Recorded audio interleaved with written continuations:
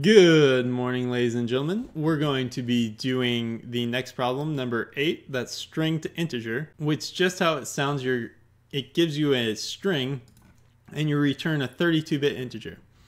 And there can be leading white space, which you just ignore, or if they give you some words at the beginning, you just return 0. So the first number, or a plus or minus sign, is what counts, and nothing after it. So any words after it are just truncated. And if there's an overflow, you return the max 32 or minimum 32-bit integer if it's negative. So let's get started. So first thing we need to do is convert the string to characters so we can iterate through them. So we'll say let s equal that, and we'll go ahead and skip all the white space like it asks us to. So we'll say skip while it is white space, and then we'll also need to make it peekable because we'll need to look ahead and see if there's a plus or minus sign before we start consuming the characters. So we'll use a match function here, and we'll go ahead and peek, and so we'll see if the first character is a plus or a minus sign or a digit.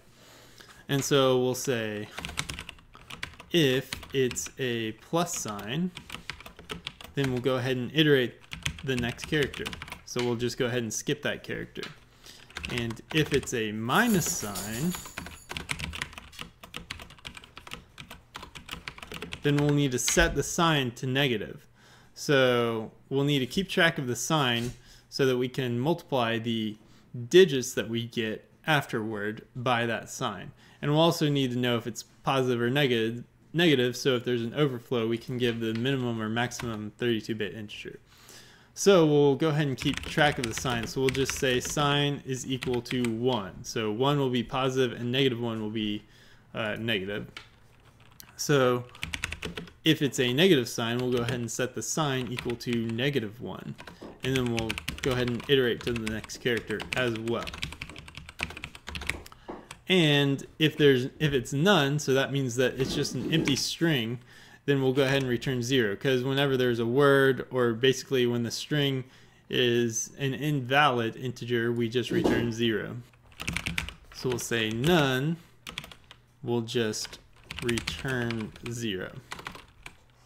And then we need to make sure that the next character after the plus or minus sign is a number, because if there's no number after the plus or minus sign, that is a invalid character, and we would just return 0.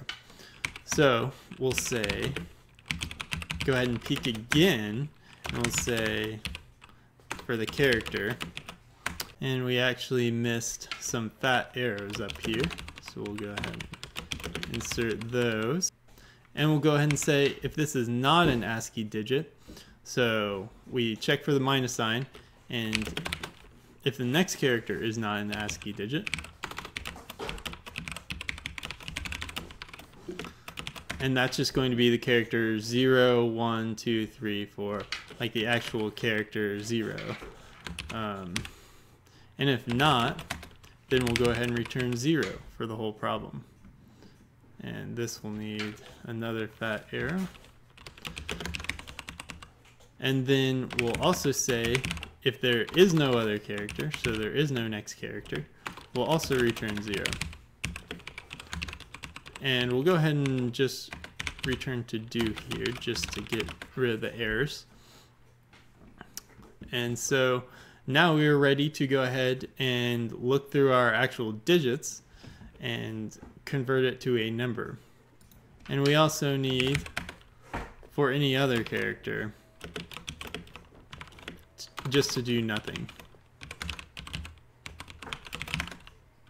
Okay, so finally we'll go ahead and get all the actual number characters. So we'll say take while the character is an actual ASCII digit, just like we did before.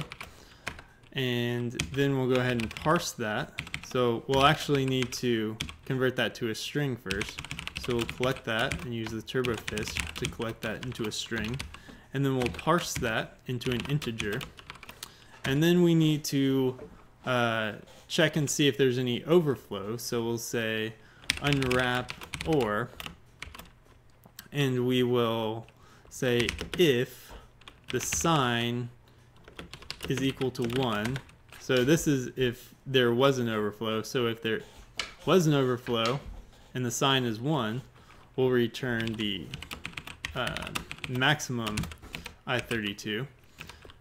And then otherwise, we'll return the minimum I32.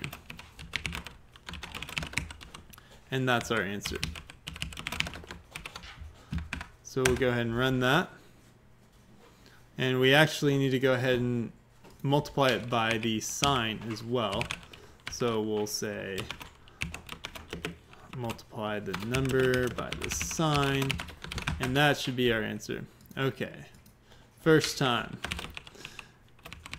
And we'll go ahead and paste this into Leetcode and see what it comes back with. Okay, so we got 0 milliseconds and 2 megabytes. That's a really good score. So let's look at some other people and what they did. See if we can improve it all. So this guy takes the first number and the sign, or it's actually in and the S. So the S is just going to return the sign, just like I did. It's a 1 if it's a plus sign, and it's a -1 if it's a negative sign. And then if it's a digit, he just returns positive as well. So that if there was no negative sign, he's returning the digit. And then he's also returning this in, which basically returns 1 if there's a plus or minus sign. That just tells him he wants to go ahead and skip the first character. So he skips that first character down here. And so he's going to check if there's an overflow. So, oh, and he goes ahead and assigns overflow to max or min based on if the sign is positive or negative. And then so basically he's shifting for each character, and he's going ahead and skipping the white space, and then he's taking each character. So while it is a digit, and then he's multiplying it by 10 and then adding the current digit, and he's converting the character to a digit right here by basically taking the numeric value of 0. So this would be, in ASCII, this would be 48. And so say that this character was a 1, the character version of a 1, that would be 49. So he would say 49 minus 48, and that would give him the number, which would be 1. So that's sort of a fancy way of converting the character to a digit. And then he's multiplying it by the sign. So if it's a negative number, he's multiplying it by negative. And if he ever overflows, he goes ahead and returns the min or the max. So that's an interesting solution. Let's look at another one. So this guy is taking each of the characters, and he's skipping all the white space. So this is before he's found the number. So not none matched, just saying that he hasn't found the number or a plus or minus sign. Because after that, he wouldn't accept a plus minus sign or white space. He'd only accept numbers after that. And so then he's setting none match to true once he finds one of these, and then he's just shifting it to the left and adding the digit just like the other guy was. And so then after he finds the number, he just keeps doing that.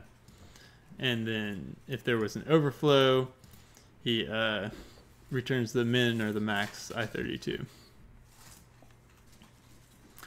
And this guy did something very similar to me. So he's saying, so he's basically looking ahead and seeing if this is a negative sign. And if it is, he's setting the sign equal to -1 or +1 if it's a plus sign. But he's defaulting that to false. And then he's skipping the character just like we did. And then he does the same thing that other people did. He multiplies it by 10 and then adds the actual digit, and then returns the min or max I32 if there's an overflow. And so that's everyone's problem. And will join me on the next one, which will be getting the palindrome, finding if a number is a palindrome.